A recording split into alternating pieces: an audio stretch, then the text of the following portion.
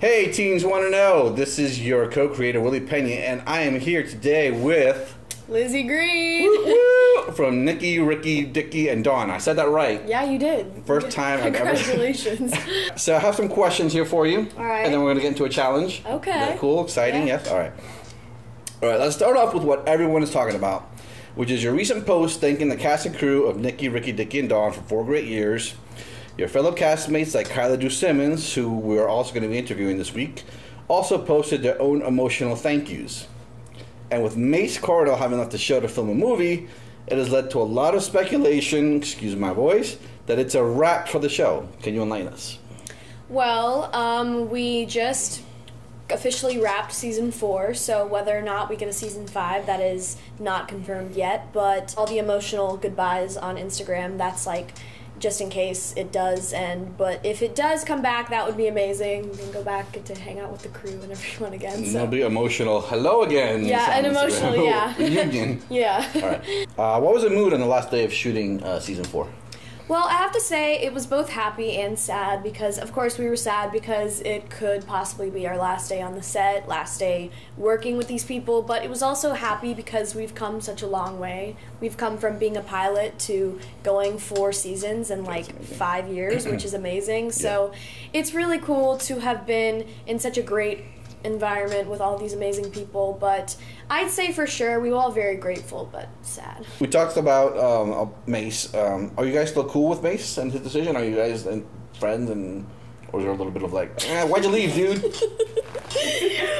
He is a mean machine. He blocked me on Instagram.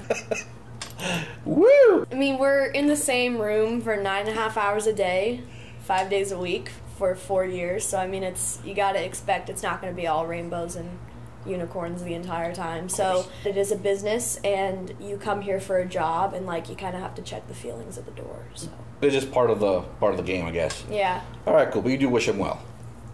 Yeah. Of course. So what will you miss most about your NRDD experience? Well, I feel like. Sorry. That's my watch. Well, we're a professional show. Yeah, very, very much so. But I'll miss the parents a lot. Brian and Allison, they were amazing. They've helped me so much as an actor and as a person throughout the years, so I'll definitely miss them, waking up and getting to work with them. And just being able to work is like, it's the best job in the world, so I'm always very happy that I got to do it. A lot of work, though. 9.5 hours on set every day. That'll take a toll after a while. We work like adults. Yeah. Let's move on from NRDD and talk about, you're a huge animal lover and an ASPA supporter, right? I love animals so much. They're like the most pure, wonderful things in the world. What animals do you have? I have 2 cats and 1 dog, and my 2 cats are crazy.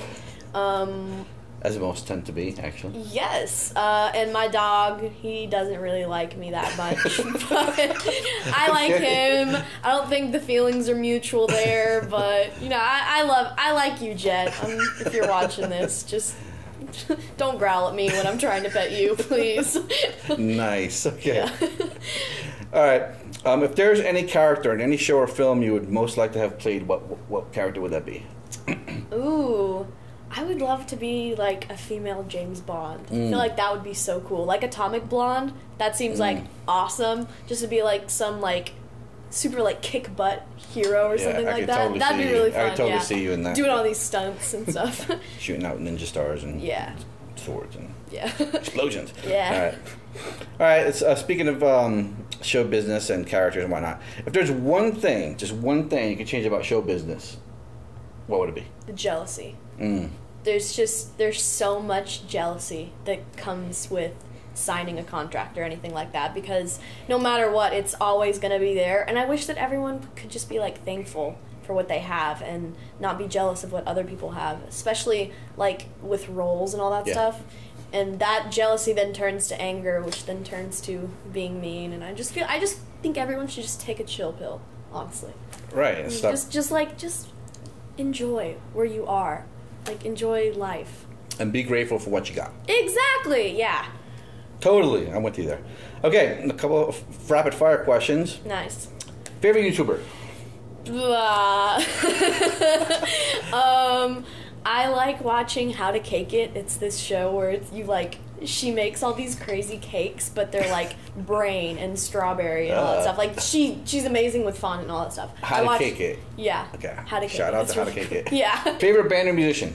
I love Beyonce and Rihanna. Okay. Like everyone does. Yeah, on the R&B tip. Favorite TV show?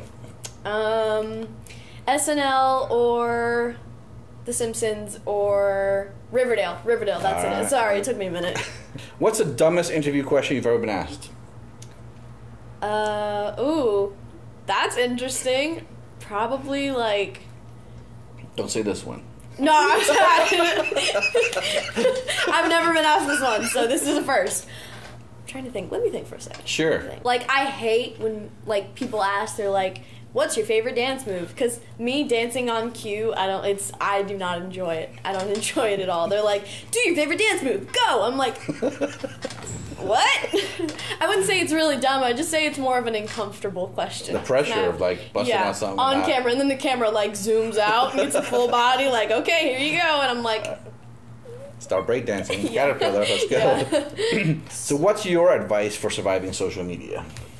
I feel like don't use your platform to tear other people down. I mean, I've had a lot of experiences with people I don't know, like cyberbullying that hide behind a screen, and people that I do know and I've worked with that have decided that they're just going to turn and use their position to tear other people down. And I feel like don't do that.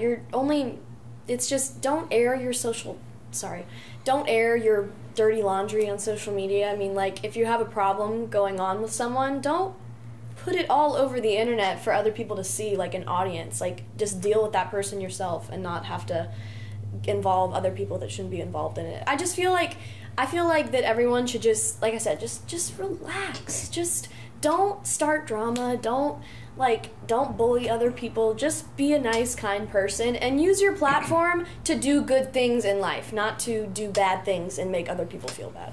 Sorry for preaching, but... No, that's good advice. It's a touchy subject for me. I get it. And we need to talk about it because here's one thing I've noticed is that sometimes when there's beef and people bring it up, nobody had any idea about the beef until somebody brought it up. It's like, oh, you guys are tearing me apart and blah, blah. I'm like, what are you talking about? Yeah, exactly.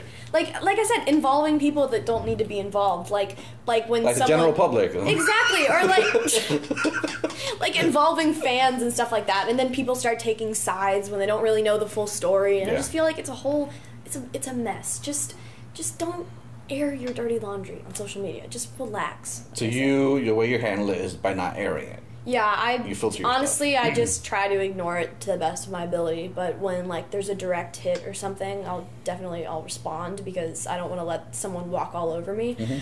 But I think, if it's not necessary, just take a break, put your phone down, don't involve yourself, and just, like I said, just relax. Tell me something people will be surprised to know about you that they don't already know. Oh, I'm trying to learn Spanish right now. It's my second year of taking it. And it's very hard, but it's fun. I enjoy it. I just finished the first semester a couple of days ago, so. Cool. Congratulations. Bust something out. This is like a dance question. Bust something out. Hola, mi nombre es Lizzy. Muy bien. Hey. So, if you go back in time when you were a little girl and first started your journey as a celebrity and give yourself one piece of advice, just one, what would it be? This is going to sound super oh, snap. But I just say, don't be so quick to trust people. That's something, because there's a lot of people in this business that are out for it only for bad things, that only want to, be your friend for, attention and all that stuff. Mm-hmm. But I just feel like, just be very careful who you invest yourself in and trust. Like I said, it's going to sound really oh, snap, girl. Woohoo. Let me know. But I'm just...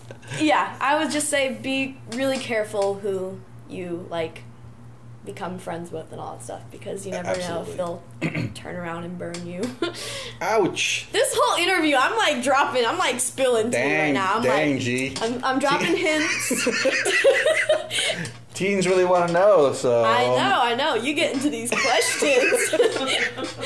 The good thing I gotta say is that your mom is sitting right there. Yes. So you got a guardian, you got somebody to take care of you. Yes. And I've seen already at your age way too many unsupervised kids, especially girls. And I'm like, oh my gosh! She's to the IQ. Oh my gosh! Mm. I'm like, where's your mom, dude? That's what I'm thinking all these days. Like, I'll just be scrolling through Instagram and be like, where is her mother? What is going on? It's the same with, like, where is his mother? Like, It makes no sense because they're just like, okay. Oh, another thing people don't know about me. This is actually what I'm going to say. My mother has to see every picture before I post it. I have never posted a picture on Instagram without getting my mother's approval. So you will never see me, like, going crazy because I'm 14 years old. I'm past the age, but my mother still likes to supervise and kind of run my Instagram. I'm very bothered by it, but I think at the end of the day, she's doing it for the well-being, but still, like, sometimes I want to post a selfie, but she doesn't want me to post a selfie, and I'm like, so. That's for your own good. I'm a father, if you can't tell. I'm not a teenager. Yeah. But yeah, you know, that's actually brownie points to mom, absolutely. All right, so what do you have coming up next? Me, I have a movie coming out in November to December-ish. It's called Tiny Christmas. I did it with my friend Riel. It's a Nickelodeon original movie. It was so dang fun to shoot. We shot it in Vancouver. Ooh, Sorry, I'm cool. like laying this. I'm like do it. Painting the picture. Do it. But it was it was so incredibly fun. We shot on a horse farm, so there were like lots of horses, and it was just Vancouver, and it was so pretty, and it was so green, and it was okay. Now to the movie, not about the scenery. Sorry, it was really pretty, but the movie itself.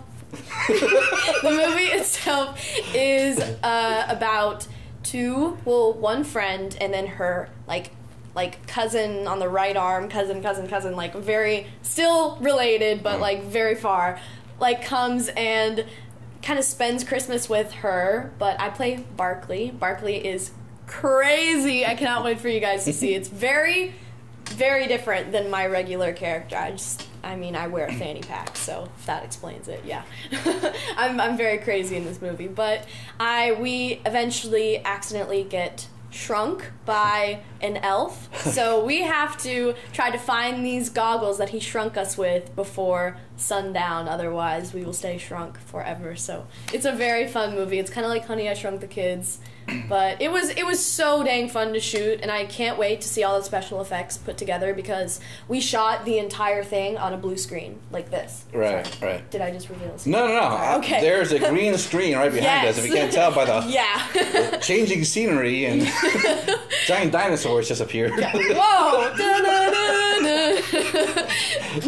I'm like so ADD right now, but It's so cool because since we did shoot the entire thing on a blue screen, there were so many, the camera angles and everything had to be perfect because we had to literally look like we were tiny, and we had huge props, and there were cameras like up in the sky and like down low like shooting us. It was so cool, and I can't wait to see how they put it all together because like there's scenes that are really complicated and took a really long time to shoot, and I can't wait to see how it turned out. Yeah, speaking of like not knowing what it looks like at the end, while you're doing it for the final thing. Yeah. On set of NRDD, was it ever weird when you're dropping like this huge punchline and there's like just dead silence? Like it was a massive joke.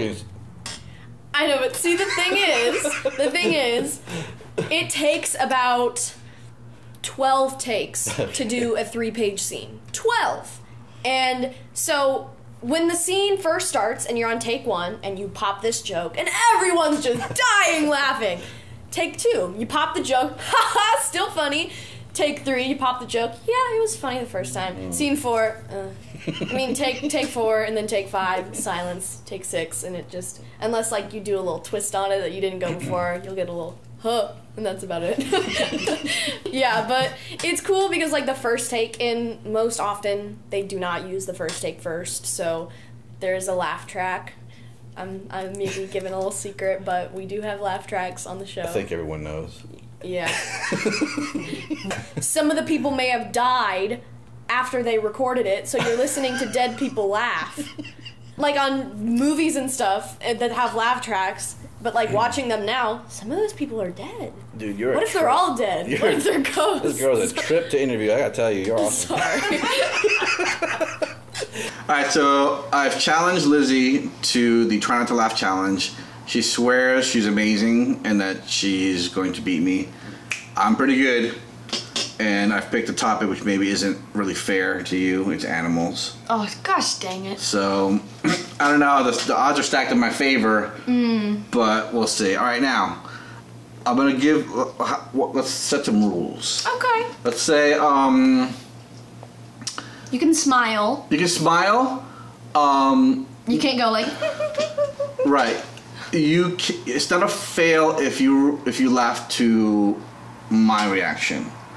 You have to react to that. Okay. All right. Okay. So if you snort or something and I laugh, I didn't flunk. Okay. I gotta fail to So that. is it like points or whoever laughs? Let's go, because I'm sure you're gonna laugh in about 4 seconds. Let's go. Let's go.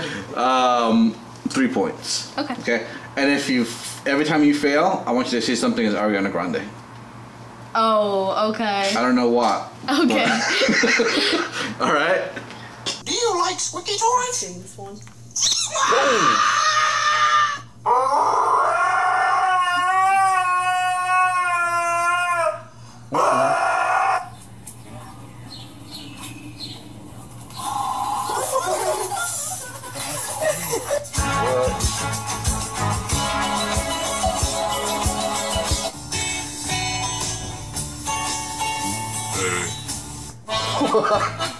Just say, did he burp?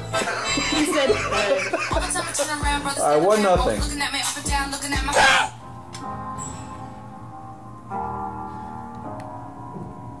Hello. oh, I love ducks. I had a baby duck when I was a kid. Lucky. And drank soapy water before she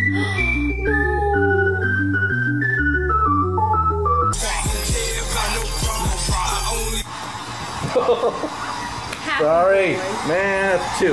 Oh. Man, you are good at this. I'm gonna fast forward. I don't know where I'm going, but let's see. What? I have so many questions.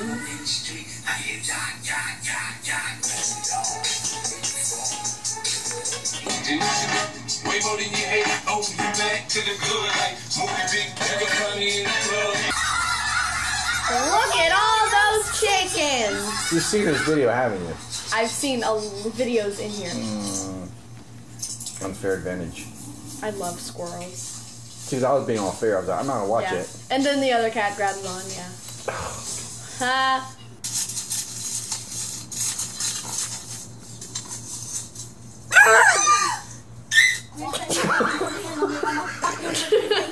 I got you. Oh my god, I love this one. Sit down, stand up, pass out, wake up, Agree now. She has it unbelievable. Oh, and I love this one. We used to do that all the time on set. We used to go, yeah! Back at it again at Krispy Kreme, and then he hits the sign down. Yeah, I've seen it. Don't you yell at your mother. You think that's funny? Yeah.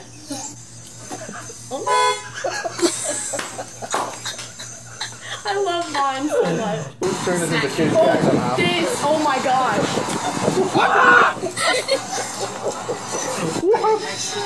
Oh, I love it. Oh my god. You see it? Yeah.